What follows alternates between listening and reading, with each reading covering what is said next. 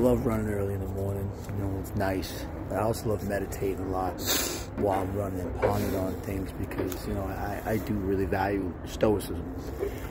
And so in the book Meditations, Marcus Aurelius says the concept that the uneducated blame the external. It could be people, it could be environment, it could be, you know, anything that's external. It's not their fault. You know what I'm saying? Because, well, I'm not practicing mindfulness. It's got to be someone else's fault for my non-preferred environment of life.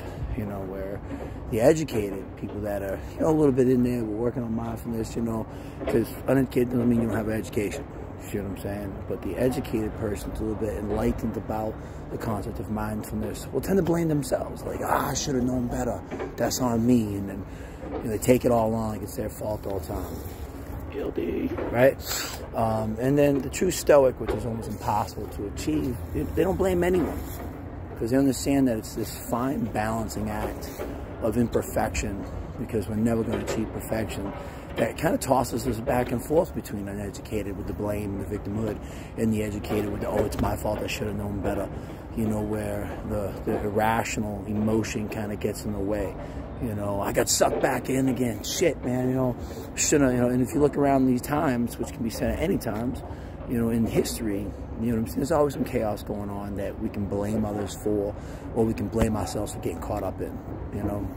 So with all that, I try to at least, like with my personal training, my physical training, think about the same things with my stoic training, my mindfulness training.